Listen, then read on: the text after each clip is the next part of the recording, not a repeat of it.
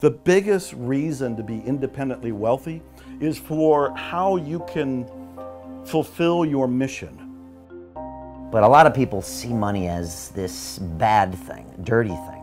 If they unconsciously think money is evil, they're not going to allow that money to come in. The very first step is you have to become aware of your current thinking.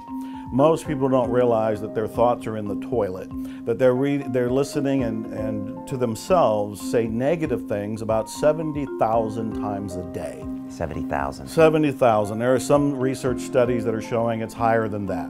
And the other thing that's more startling is that they're mostly repetition. They're the same thoughts. There are things like, I'm not good enough, it's not going to work out, this stuff works for other people, works for Joe Vitale, but it doesn't work for me. They want to do things, but they think the economy's wrong, the president's wrong, the timing is wrong, I don't have enough education, I don't have enough experience. All of these kinds of negative thoughts keep people shut down. They don't go for their dreams. They react to life, they kind of crawl through life with no enthusiasm, no sort of energy, and no belief in themselves or the possibilities of something better. What the law of attraction is teaching people is that you have a choice. You can change your thinking. One way to look at this is the thoughts you're having right now are primarily negative. So that's the first thing to notice. Your thoughts are primarily negative. The second one is you're not your thoughts. You are separate from your thoughts. And this is massive, earth-shaking news if somebody's hearing it for the very first time. There have been books that are called You Are Not Your Mind, You Are Not Your Brain. And what they're saying is these thoughts that we're having them. We're not them. If we can detach enough to go, oh, here comes that I'm not good enough thought again, and let it go by, we are one step removed from it. Now we've clipped off that energy that was causing us to feel bad because of that thought. So that's the second step, is to become aware that I'm not my thoughts. Third step is to start to generate what you do want to think.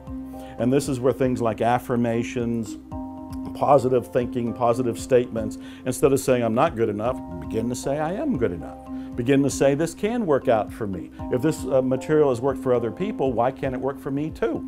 I tell people the biggest reason to be independently wealthy is for how you can fulfill your mission. You're fulfilling your divine calling. You're fulfilling whatever it is that you're feeling is your vision for a complete life. And so I think at that point, that is beautiful. What a fantastic reason to have wealth or to have jet. It's a difference you can make in people's lives. Such a fascinating concept, Joe, because a lot of people in the quote-unquote spiritual world, they have this real dysfunctional relationship with money and possession. Yeah. And I usually say to them, look, the money allows you to scale your message and help more people. As soon as they see it, then the whole concept of quote-unquote sales becomes more interesting. All of it becomes a means to a greater end of a greater good. Yeah. But a lot of people see money as this bad thing, dirty thing. If they unconsciously think money is evil, they're not going to allow that money to come in. Why would you want anything evil in your life? You will not allow money to come in as long as you think it's bad, it's evil, it's going to corrupt you, it'll corrupt other people, it's tainted in some way. This is an unconscious belief that virtually everybody has. So the first thing I do to help people with this, and I want to help your viewers right now with this, is to realize that is a shortened biblical phrase. The longer phrase is, the love of money is the root of all evil. But let's look at it even deeper than that.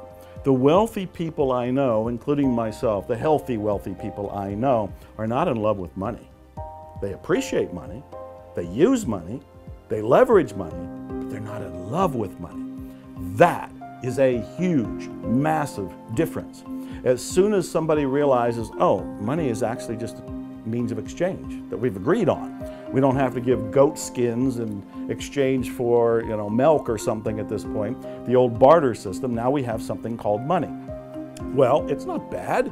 It's not evil. It's paper. It's coin. It's nothing. It's a symbol for energy. And so I tell people that when you realize money is neutral, that you don't fall in love with it, but you use it. And what do you use it for? What you were just talking about, to fulfill your dreams, to build your business, to make something of service to people. Money enables you to do all of these different things. There was an author, Arnold Patton, who said this wonderful quote. I wish I had originated this quote. It's so good. But I always give him credit and I always repeat it. The sole purpose of money is to express appreciation.